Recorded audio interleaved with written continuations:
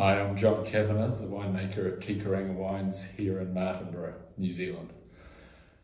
Te Kairanga means where the soil is rich and the food is plentiful. We were established 40 years ago on the Martinborough Terrace, the land of John Martin, the original founder of Martinborough, owned. We just across the Rimutaka Mountains from the capital city, Wellington, in a very dry but cool river valley. The soils we grow on here are old riverbed soils that have been pushed up and now sit above the river in a terrace of ancient stony gravel soils. The way I like to make the wine is to express the individual character of the vineyards that we have here and to express the cool character we have.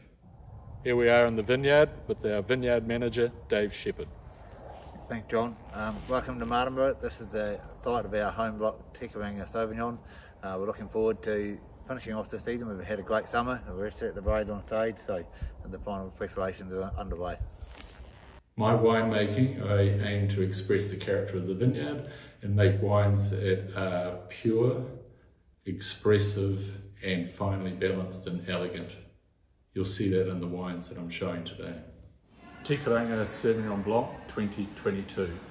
I grow this mostly in our Rua vineyard, which is the southern part of the Martinborough grape growing area. It's cooler, it's higher altitude, and produces wines with really fresh, vibrant, energetic flavours.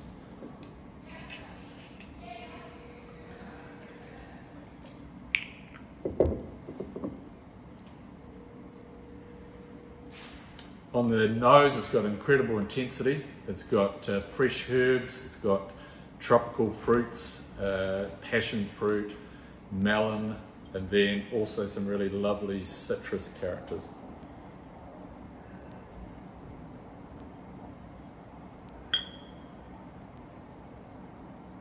On the palate, there's a burst of flavour, lovely depth and creaminess to balance out the freshness of the vibrant fruit flavours.